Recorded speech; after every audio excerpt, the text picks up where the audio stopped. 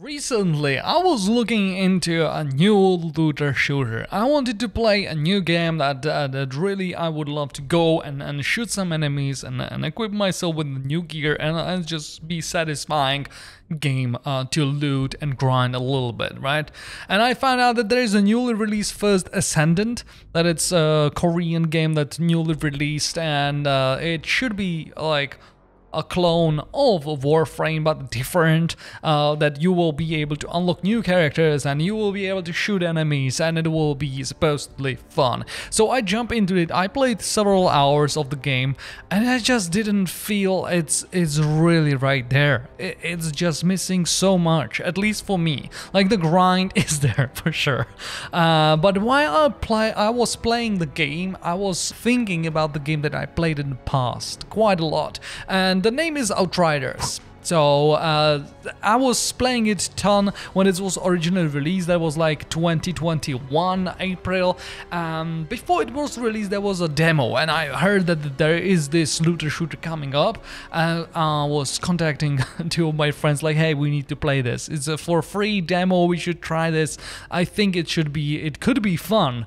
So we jump right into the game when the demo was released and we had a ton of fun. It was just, the shooting was great, the abilities felt snappy, but it was short, right? It was just a demo, the first part of the game, and I was excited. I was excited to go and play the full game when it will be released on April, because this demo was like on February or something like that. So on April, fast forward, right, I get the game for myself, and my friend that playing on the PlayStation get it as well, and because of there was cross-platform, I was so excited that we can play together, because I don't have a PlayStation and he don't have a PC.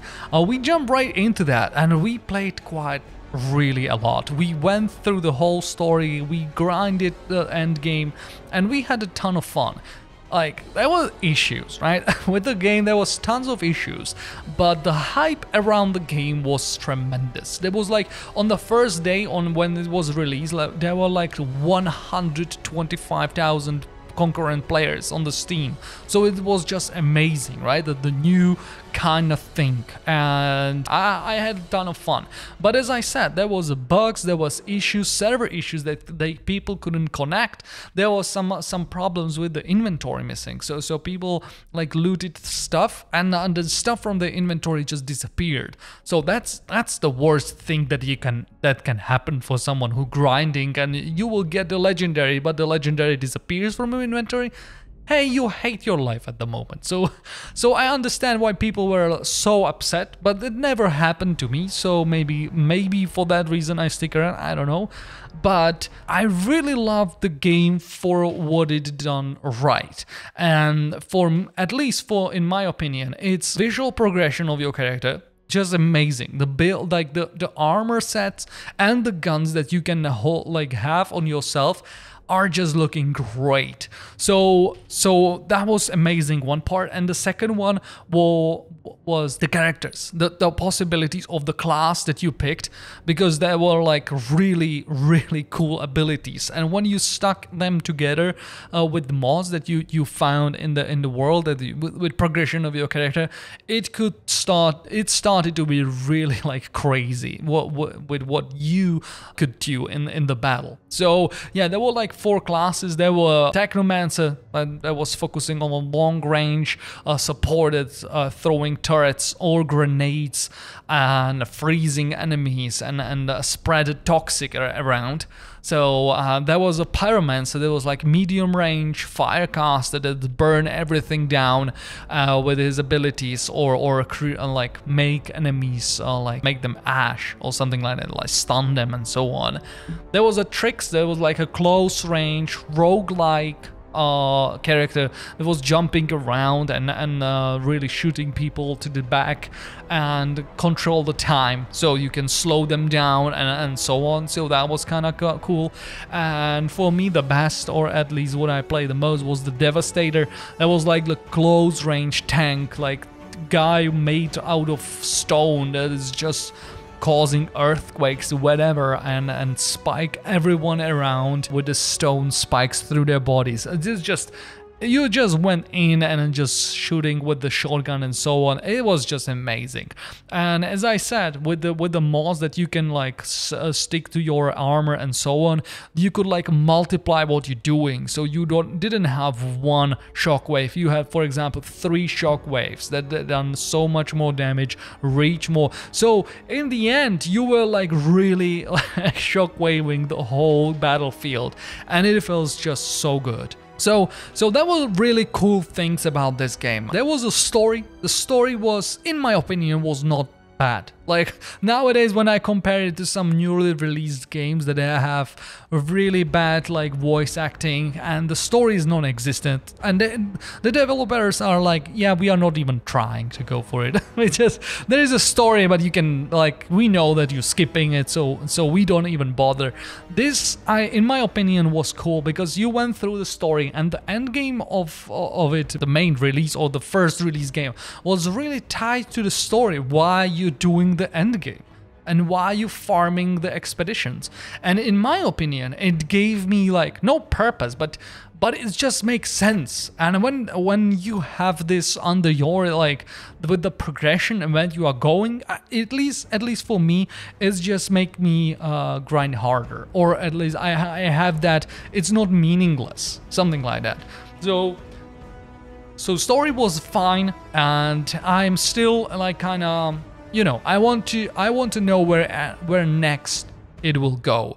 But now, based on that, I went to look for the game, right? I wanted to go back to the game. I wanted to play the game when I was playing the first Ascendant, and I was looking for what changed with the game, if there's a new patch, if there's a new update, or something that I missed.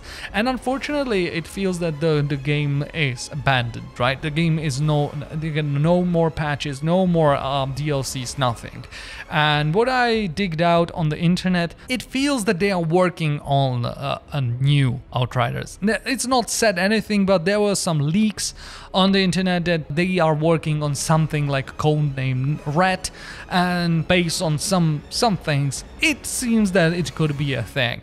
And I feel it should be, because the IP they created, the world they created, that what is happening is so cool. Like, it's grim, it's dark, it's not really like high fantasy, but everything is bad and going to be worse, and you need to save them, right? So I enjoyed the setting and everything. So I went back, I played quite a lot. It's still great game. I remember when they released the original one, right? That was the end game.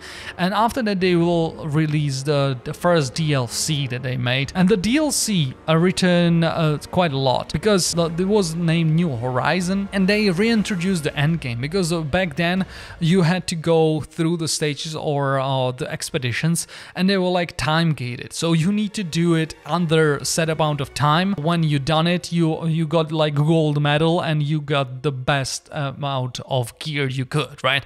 So you were trying to go all damage out, because you needed to crush those times. So it was not that fun for some classes. In the New Horizon, they introduced like they get rid of the timers, they add more expeditions, they added transmog, so you could do whatever you want with the gear, and there was no like pay to get it, right? No microtransaction, you just get the gear and you could do whatever you want. So that was kind of cool. Yeah, that was the patch. But the first major thing that happened for the game in the past was the first like big expansion, right? World Slayer, that was supposed to have new story, new end game, and much more. And I was super hyped when I first time saw the devlog.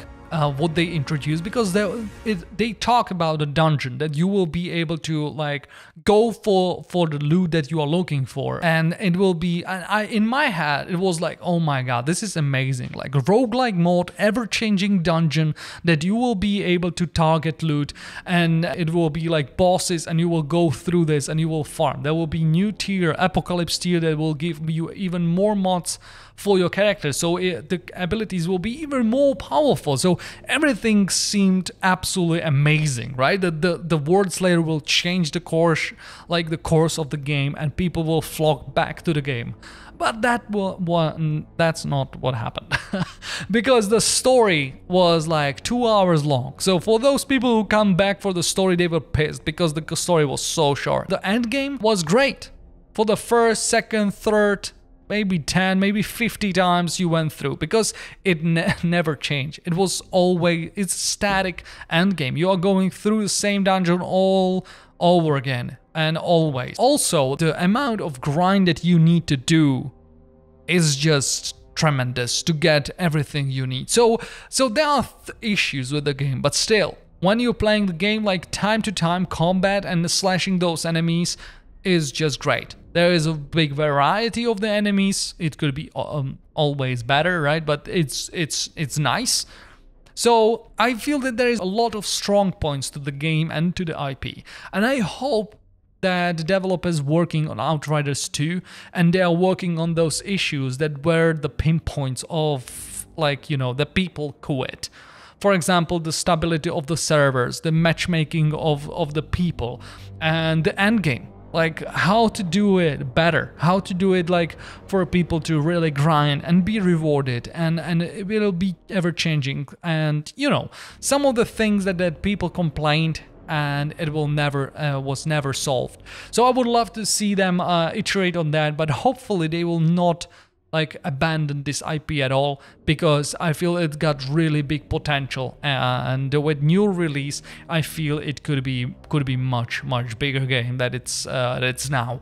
So yeah, I'm going back to the game. I will be playing a little bit more, because as I said, I'm really enjoying it, but you know, it's not for another 100 or 200 hours to grind this game. That's, I think, not there. But still, if you want to check out the game for yourself, I recommend it. You will get it sometimes on the sale, something like that, and I feel it's worth it. It's just, for the amount of money on the sale, for example, you will get a ton of fun, and you will get the fantasy, the shooting around and looting enemies and just getting the gear, and I feel it, even the story is kind of cool. So yeah, that's everything from me. Hope you enjoy, and yeah, if you want to check out more content, you can click on the videos above, or you can hit the subscribe and you will not miss any new videos. That's it. Thank you so much. And by the way, one more thing that I want to mention.